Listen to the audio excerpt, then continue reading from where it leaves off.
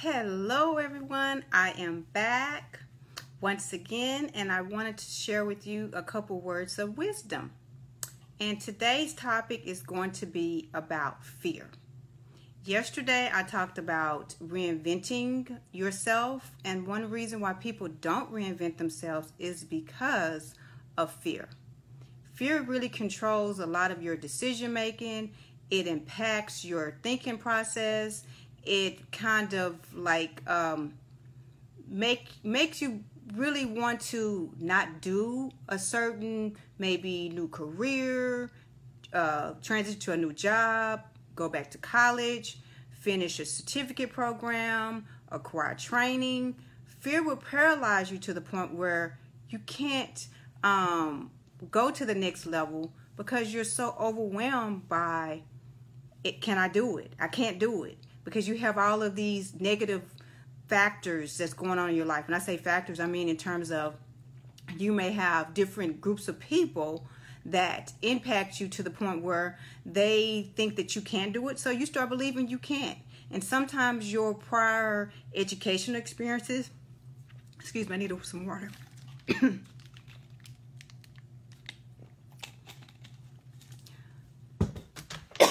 Excuse me.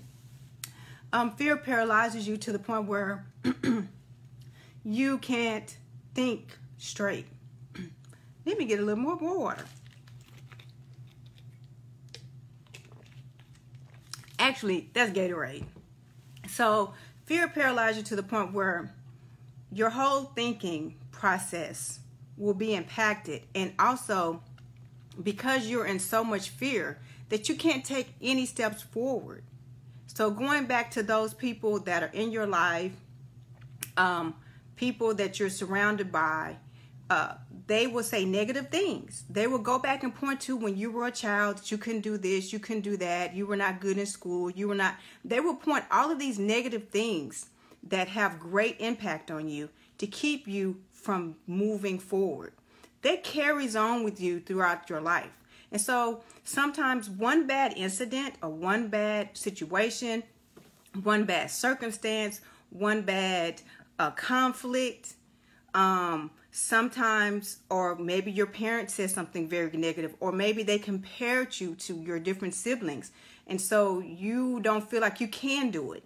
And so fear takes over to the point where you talk yourself out of certain jobs. You talk yourself out of doing certain things. You talk yourself out of doing more because you feel like you can't. You put limitations on your thinking, on the way you perceive yourself, on the way that that you overall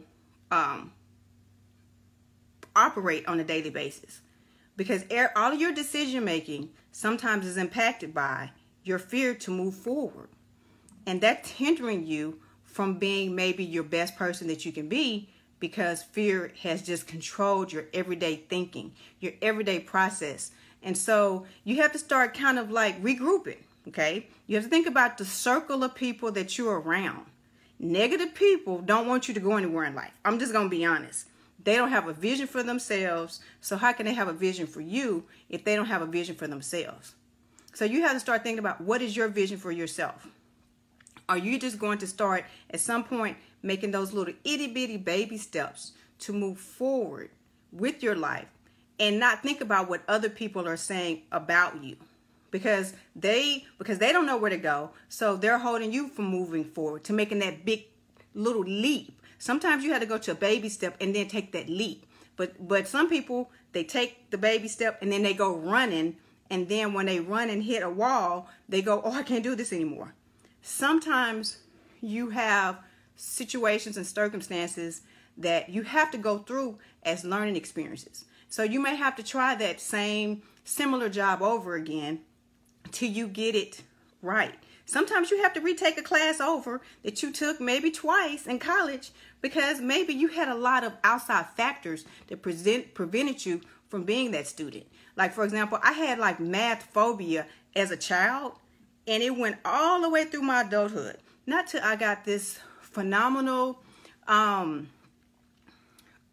professor at Prairie View A&M, and he taught electrical engineering classes. I was nowhere in electrical engineering, but he taught a trigonometry class and calculus. And so I had to take both of those classes. And I passed with a B with no tutor. So that should tell you that when he encouraged and motivated the class, I got over my anxiety and fear of math. So you have to start thinking about and reflecting your life. What is holding you back? What has someone said? What has someone done? Because it goes back to those little things that have occurred. And so after I accomplished that, I go, well, I can probably do stats now. And I had to have a stats class in the past. So I just wanted to share that with you, is to try to overcome your fear. And I see everybody online now. Thank you for stopping by. I see my sweet sister Naya is online. I see Edith. Let's see who else I see online right now. Tanisha, Dorothy, Tracy, Jamie, Dear. I'm so privileged that you guys stopped by just to check out what today's words of wisdom. So I'll be back on tomorrow. And also tomorrow we have something special. It's the mystery product. So please stop by. See you soon.